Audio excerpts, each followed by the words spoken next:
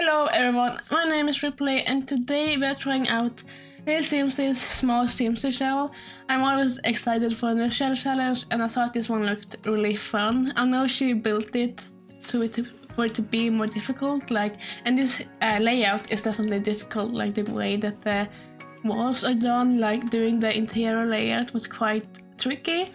I was gonna include it in the video but I completely forgot to record that part, or I got a little bit ahead of myself, so I did the layout without recording. I'm pretty happy with the overall layout. The bathrooms, it did end up being like a 2-bedroom, 2-bathroom house, which I'm happy with. The bathrooms are quite small, but they are there, and we have 2 full bathrooms, which are good. And then we have a master bedroom and a secondary bedroom. And then for the roofing, I think that the roofing ended up being easier than I thought. When I went into this, I was like, I'm gonna take so much time on the roofing, it's gonna be so difficult. But I just kind of went for it, and I kind of got something that I was happy with almost immediately. I did end up adding those the pieces like this, or I think they call the angled roof. I think they're like that, just to make it look a little bit more interesting. Otherwise, we had just kind of like the same roof piece on repeat, and this looked a little bit questionable, but adding those angled roofs I think really added a little more dimension and made the roof overall a little bit more interesting. And I'm also building in this Mediterranean style because I do really love building in more like a Mediterranean style, but I never really get to do it. Although, I do decide what videos I make, so I should surely be able to tell myself to do Mediterranean more often. But it's always maybe it's a request, or I'm trying to recreate something, or we have a certain holiday coming up, we had Halloween, so I did spooky stuff, or more spooky occult inspired stuff. And then we have of course Christmas and the winter season, so I built a lot of winter and Christmas builds. And now as well, we have the new pack coming out really soon, so it's gonna be a lot of wedding builds. And so I never really get to just do whatever I want to do. So with this challenge and with doing this shell challenge, I did take the opportunity to make a Mediterranean home because I really wanted to do one. And I think that I only have 2 other Mediterranean homes on my or builds on my channel, which is really little, and I'm really happy that I got to build a Mediterranean home today. I did also add in this big patio on the back of the build, and I'm really happy with how that turned out. We did that little fencing on top and having the columns, and these columns are from the Courtyard Oasis kit, which is such a beautiful kit and really fit in here. For the outside, I mainly used Discovery Notion. I mainly used Jungle Adventure, is what it's called. Mainly used Jungle Adventure, of course, Courtyard Oasis, and a little bit of Island Living. I didn't want to use too much Island Living, but I really love the plants and stuff to come with Island Living. They're so beautiful, so I thought that of course I kind of need to use them. On the inside, I wanted to use Island Living more sparingly because I don't really think that is really the vibe they was going for. I was going more for this Courtyard Oasis, Jungle Adventure kind of style that we have. And I'm actually building in Salvador right now, so this is technically a rental, and I think it's very much, I did decorate it very much as a rental, but you can totally use this as a everyday home as well, of course. I think on the gallery they automatically uploaded as residential homes, so you can plot this in Oasis Springs if you want to, and that would be totally fine. I don't think you can have a residential home in Salvador. I guess you would have to cheat the system and always be on vacation if you want to live here. But I thought that with doing this Mediterranean home, I really wanted to build in this world that's very much I feel has that more Mediterranean feel. And now with doing landscaping as well, I wasn't at all happy with the landscaping at first. I put in all the bushes and the flowers and stuff, and I was just not happy with it. And for a while I was maybe I should just redo everything, just remove everything and redo it, because I am not happy at all with what I have done.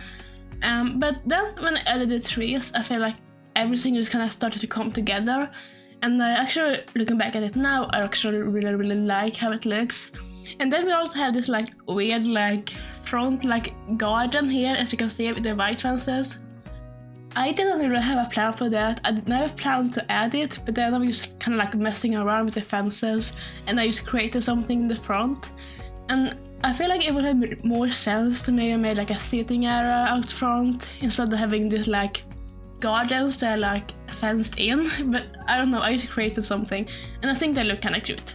So I guess it's okay. I'm actually really happy with how it looks.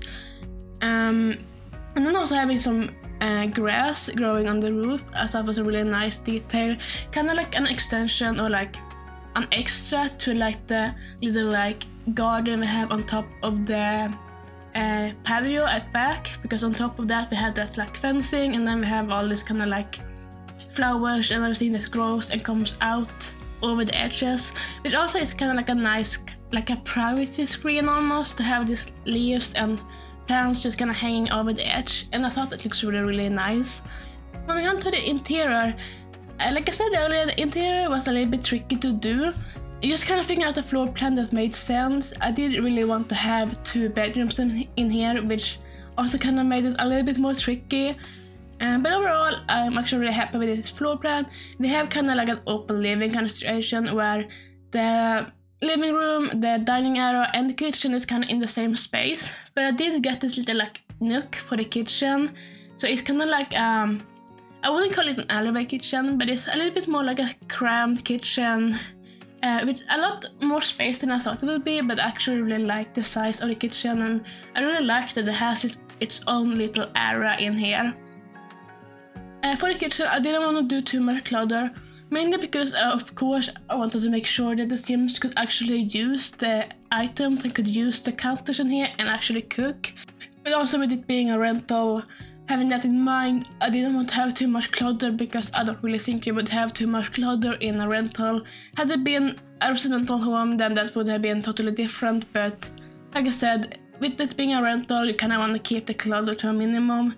And then for the dining area, we had this kind of little like weird, almost like a hallway kind of thing that I had in the middle that I didn't really know what to do with, but I thought, well, we can put a dining table in there and that will be fine. And I think it actually ended up looking really nice and kind of really looking like the dining table was supposed to be there. The dining table does seat 4 Sims, and we also have a dining table outside that also seats 4 Sims.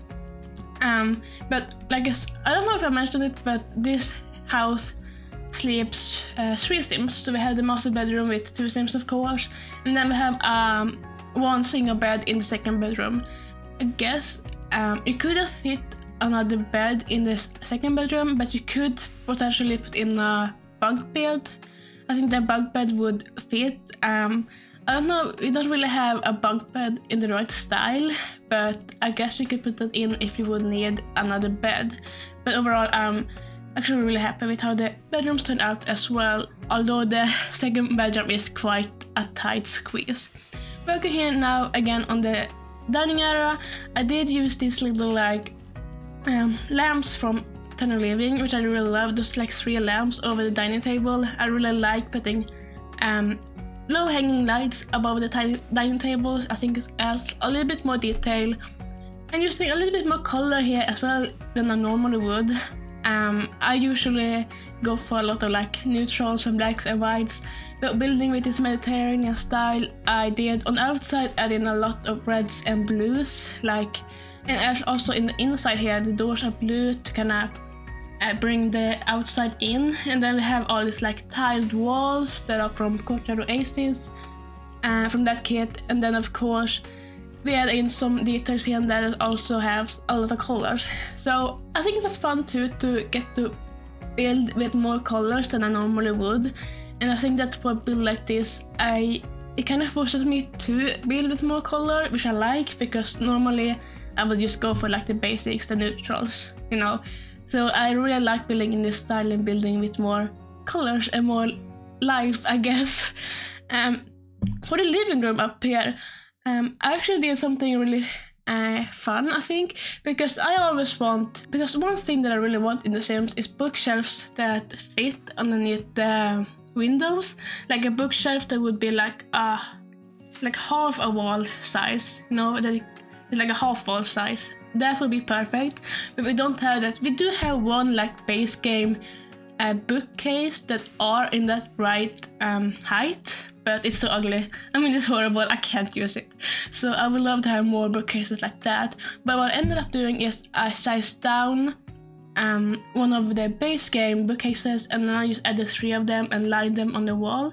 And I think that looks really nice. And you still can use it because it's just kind of like because when they pick up a book, it's just like this kind of like teleport animation, like the book teleports to the Sims hand. So it's not like they go into the bookcase to grab something. So it's fine, and it doesn't like mess up the animations at all. And then up here in the living room as well, I added a TV because I thought that even though when you're on vacation, you're out a lot. If you're in Salvador, you're probably in the mountains or in the temples a lot. But still, when you come home during the night, it would be really nice to have a TV. So I really wanted to add that. I'm working on the master bedroom in here. I kind of wanted to keep it quite simple. We do mainly just have the essentials like a bed, the nightside tables, a dresser and a mirror. We do also have a little like chair in here for your Sims to like get rest and get ready. And then we have a lot of plants. I think that building in like a Mediterranean style and in this Mediterranean world, I really think that a lot of plants and a lot of flowers inside, especially these like flowers that really fit the style, looks really, really nice. Like normally, of course, I would just put in a lot of plants regardless, so no different here really. I actually really used a lot of the Blooming Rooms kit flowers in this build. I thought they really fit in, and I think I used almost every single flower from that pack, and I think it was definitely worth it. Working on the secondary bedroom now, I used kind of the same things as I used in the master bedroom when it comes to like the dresser and the nightstand, that kind of stuff. Mainly because this is a rental. Like had this been like a home, then I would probably have made this room a little bit more, I guess stylized, or a little bit more like personal to like a kid sim. But because it's a rental, I don't really think it matters that this room looks very, very similar to the master bedroom. But also, like I said, you can see that this room is quite a tight squeeze, so we could not really fit in a lot of stuff anyways. And then we move on to the hallway, which honestly I totally forgot about the hallway. Like at this point I was really ready to go and work on like the outside patio, but no, we still have the hallway to do. In the hallway, you did very simple like all my other hallways. You just have a place for you to take off your shoes, take off your coat. I don't really know how it is in this culture if you do take off your shoes when you come in, but I'm like Swedish, I'm Scandinavian, so for me, I very much naturally build a hallway with like shoe racks and coat hangers and that kind of stuff, and that you do take off your shoes and you out there wear when you come in. I don't know if like this Mediterranean cultures have that, so maybe there's not, I don't really know how that culture is, so hopefully it's not too way off.